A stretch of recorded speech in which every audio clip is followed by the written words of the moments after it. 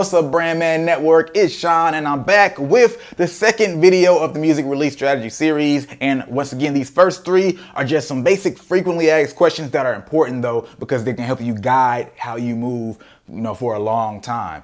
Anybody who does not have an audience right now, a big fan base, do not worry about your album pre-launch series. Don't worry about what you do leading up to your project. Everything needs to be focused on after the project. I already just got right into it, but obviously the question is, what should I do before I drop my project? There are some things you should do, but it shouldn't be too focused on marketing and teasing people and getting them excited about it, because this is what happens, right?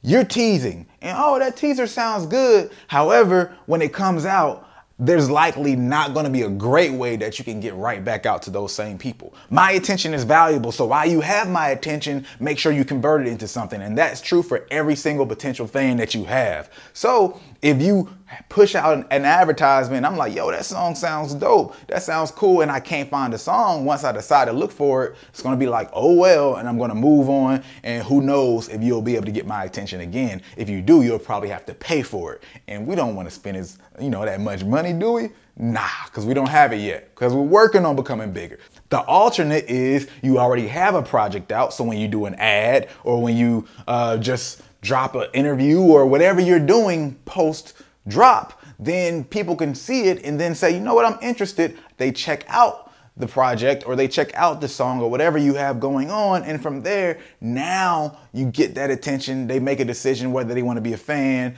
all of that good stuff. So make sure you're not spending too much energy on what you're doing beforehand. If you do not have a fan base, a decent sized fan base to start to not only tease, but to amp up to possibly give you a first big week on your playlist and things of that nature. If you don't have anybody to do that for you, people who are already checking for you, then it's irrelevant. Let's look at it this way. Like, we're independent. We're not worried about the music charts necessarily, Billboard. Do we even have a chance on getting on Billboard or some of these other random charts? Are we really expecting to get those kind of results or get visibility from those folks? Probably not. So if you aren't, then that whole mentality of what happens the first week is really built for those charts. It has nothing to do with the actual success of the artist. There's been a lot of songs that had a horrible first week, but then ended up being one of the best charting songs of the year, right? Long term, meaning people still love the song. It just didn't have a great first week. Because to bring it full circle, even if you have some sort of fan base,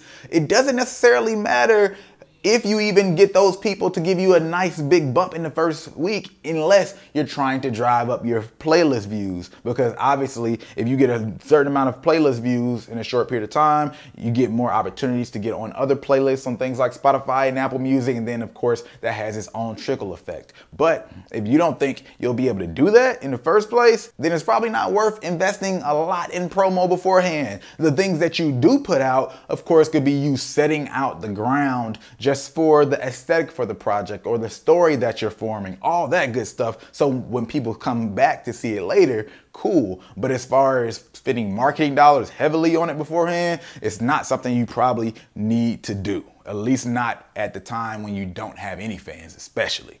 And that's it for the second video of the music release strategy series. Other than that, let's get it.